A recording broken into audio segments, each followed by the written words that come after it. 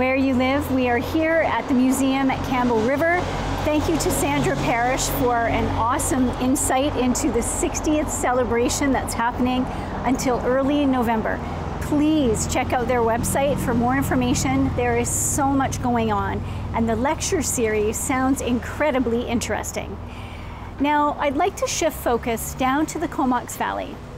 Rob Everson, who is part of the Kumugwe Cultural Society of the Comox First Nation, has partnered with the Comox Valley Art Gallery for a very unique and very important exhibit called Potlatch 6767.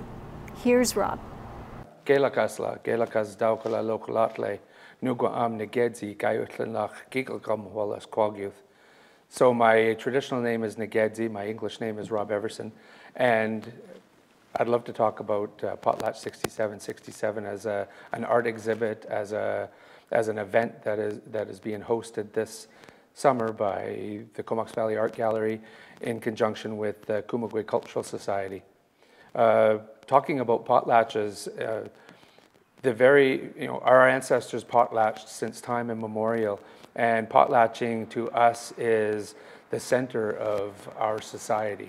So, if you will, in our modern day, we have churches and we have banks and we have educational institutes, we have municipal halls as well as legislatures.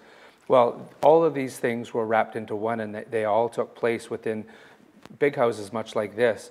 And what we did is we conducted our business through protocol, through ceremony.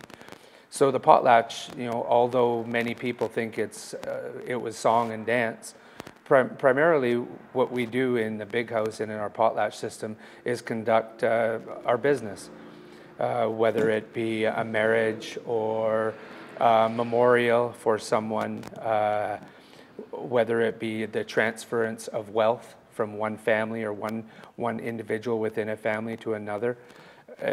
It really was where we all came together as people within a clan, within multiple clans, and we conducted what would be treaty talks with one another, making sure that we know and have an understanding of where our fishing rights are, our hunting rights. So through our oral history, the potlatch was such an integral part of who we were as a people.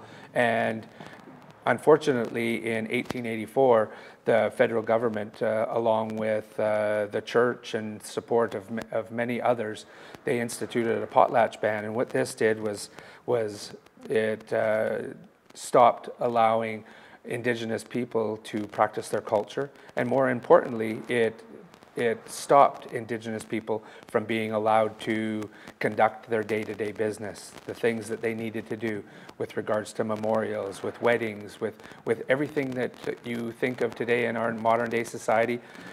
Those are the things that we did, and what it did essentially was it essentially destroyed the fabric of our society as it was.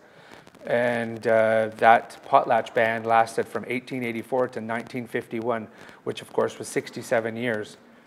So this year, 2018, marks the 67th year of the anniversary since the Potlatch Ban was lifted.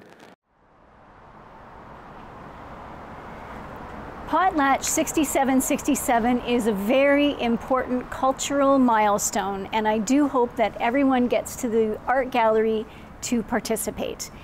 We will be there at the art gallery coming up after the break with a conversation with the curator, Angela Somerset, and the guest curator, Lee Everson. We'll be right back.